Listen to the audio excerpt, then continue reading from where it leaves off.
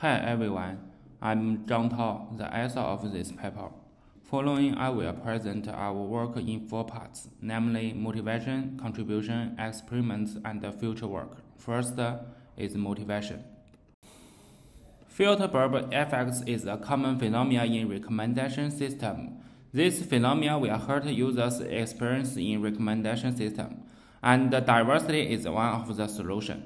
But related works have shortcomings, like re-rank models cannot bring new products, and Jiang models cannot avoid the trade-off between accuracy and diversity. Otherwise, evaluation metrics on diversity, like number of categories, is also not a good enough metric. Therefore, in this paper, we first propose new evaluation metrics U diversity and N diversity.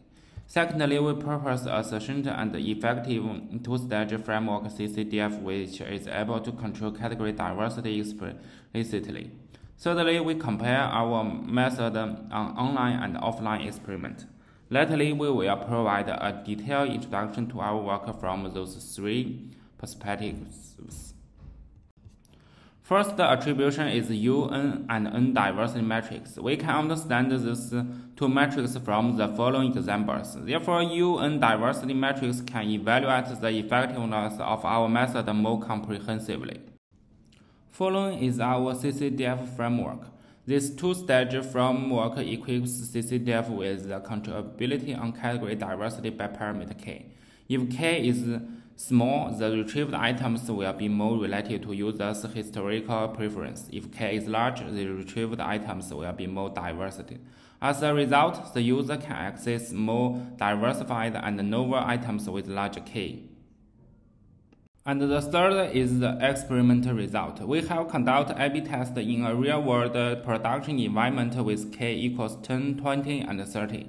With an increase in K, not only does the diversity improve, like the black line and the blue dashed line, but also there is a significant enhance in conversion rate, the red line.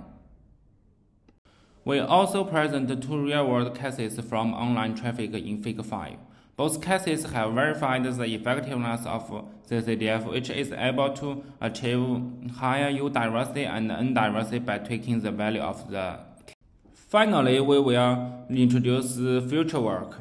We will strive to improve the accuracy of Stage 1 and Stage 2.